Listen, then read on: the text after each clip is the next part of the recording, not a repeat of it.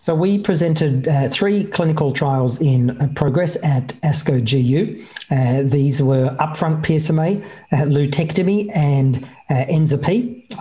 They're all studies using lutetium 177-PSMA-617 in a slightly earlier phase of disease compared to perhaps the therapy study that we presented the results of, or the VISION trial that we are awaiting the results of.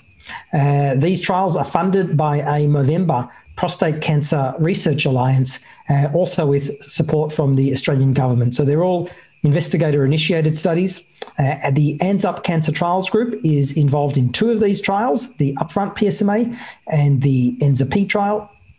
And I'll run through all these trials briefly.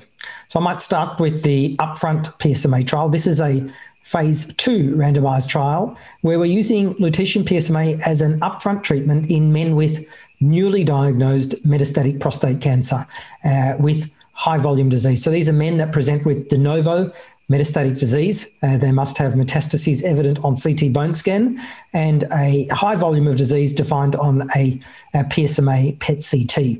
And they are randomized to 2 cycles of lutetium PSMA-617 followed by docetaxel chemotherapy. That's the experimental arm compared to docetaxel alone. And the primary endpoint of this study is a undetectable PSA at 12 months. This is recruiting at 11 or 12 sites around Australia, a similar network to the therapy study. And this trial is underway and actively recruiting. Another one of the trials is the Lutectomy Study. This is a much smaller, perhaps you'd call it a Phase I or II trial, a single centre study being conducted at the MacCallum Cancer Centre where I work. And this is a trial led by Professor Declan Murphy, who's a urologic surgeon. And in this study, we are assessing the utility of 1 or 2 cycles of lutetium PSMA-617 prior to prostatectomy in men with high-risk localized disease. So these are men with Gleason grade group 3, 4, or 5 disease, with or without pelvic nodal disease. They must have high PSMA expression, defined by an SUV max over 20 in the prostate primary. And then they have 1 or 2 cycles of lutetium therapy and 6 weeks later have a prostatectomy. And the primary endpoint of this study is a dosimetry endpoint. So men are undergoing SPECT CT scans at 3 time points, and using a voxel-based method, we are calculating the dose in grey delivered to tumour. And our hope is that we'll be able to get meaningful tumour-killing doses of radiation with lutetium PSMA-617.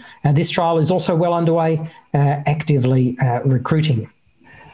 And the third trial we had a pleasure to present at ASCO GU this year was the ENZA-p trial. This is a study run by my colleague, Professor Louise Emmett, in Sydney. It's another trial designed and conducted by the ANZP Cancer Trials Group, running at our therapy network of 11 plus sites around Australia. And this trial is a little bit earlier population than the therapy study. This trial takes men with metastatic castration-resistant prostate cancer. They have to have high-risk features for early failure with enzalutamide. And they are then randomized 1-to-1 to either enzalutamide in combination with lutetium PSMA or enzalutamide alone.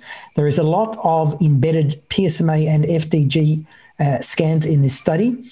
So after 2 cycles of treatment, a repeat PSMA PET scan is done, and that determines whether patients randomized to the lutetium arm continue to have a further 2 cycles of lutetium PSMA-617, or if there is a rapid complete resolution of PSMA uptake, then that is not given.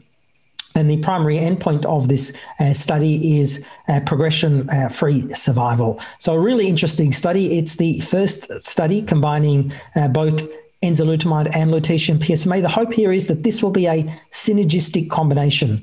Professor Emmett has previously shown that enzalutamide results in upregulation of PSMA cell surface expression.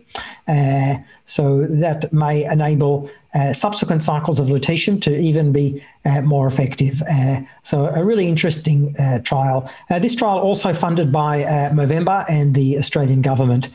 So, those three together are at three different stages, really, from the earliest point in men with newly diagnosed prostate cancer due to have a prostatectomy, through to men with newly diagnosed prostate cancer in the UpFrontPSMA trial. That's a trial run by Professor Arun Azad at Peter Mac, and lastly, the ENZA-p trial. So we'll have some, hopefully, great data to present at upcoming ASCO GU meetings in the years to come.